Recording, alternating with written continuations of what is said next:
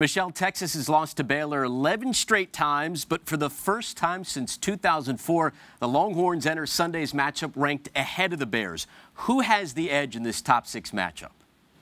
I think Texas probably does for a couple of reasons. One, I feel like their chemistry has come together really well, and I think that's going to help them. I'm not saying Baylor has bad chemistry because I think theirs is good too. I just think Texas might be a little bit ahead of Baylor in that department right now.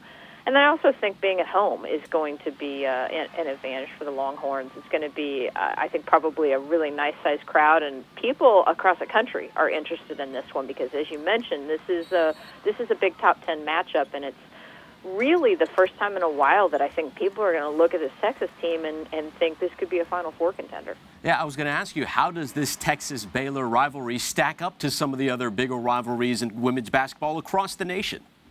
Well, you know, when it's been a little one-sided in the last several years with Baylor winning 11 in a row, and as we know, if you go way back in history, it was the opposite. It was Texas was dominant. But I think what's really going to be great for women's basketball is to have a rivalry like this really have an intensity to it. These are just two programs that women's basketball needs to both be good.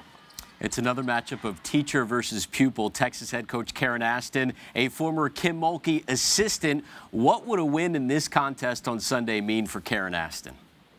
I think it would mean a lot to her because she really understands how important it is to beat a team like Baylor that has been the dominant team in women's basketball in the Big 12 Conference now for several years. One of the things she told me last night was she's excited that this game is really relevant. And I think that shows a really understanding of how important it is to have this rivalry with two really good teams.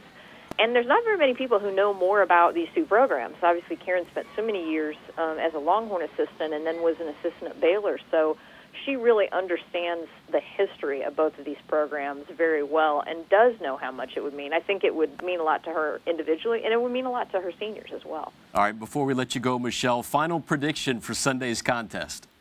I do think Texas is going to prevail in this one. I think it's going to be a very close game, and ultimately, you know, may come down to just how well actually Texas's inside game plays. We know there's a lot of great guards in this game. Can Texas's inside game really prevail? And obviously, Amani Boyette's going to be the key to that. Look forward to it. Should be a good one. Thanks again, Mechelle Voepel from ESPNW.